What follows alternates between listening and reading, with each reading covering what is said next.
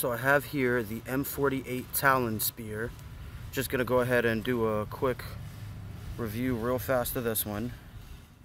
Talon tactical spear. This is gonna be the first one we're using today for our spear polearm cut and thrust training. This is not a sparring tool. This is definitely a dangerous piece if you're not careful. There you go, United Cutlery. This is actually a stainless steel. I just love the shape on this one, love the guard, love that nice thick blade. It is very sturdy, very robust. This spear makes an excellent throwing spear as well as a formidable melee weapon.